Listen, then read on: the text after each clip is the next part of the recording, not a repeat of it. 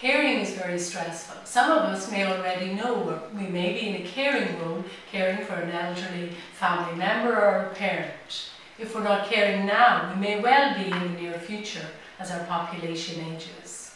Caring, the stress associated with, can have detrimental effects on our physical and mental well-being. But we now know from neuroscience research that our brain can change with training.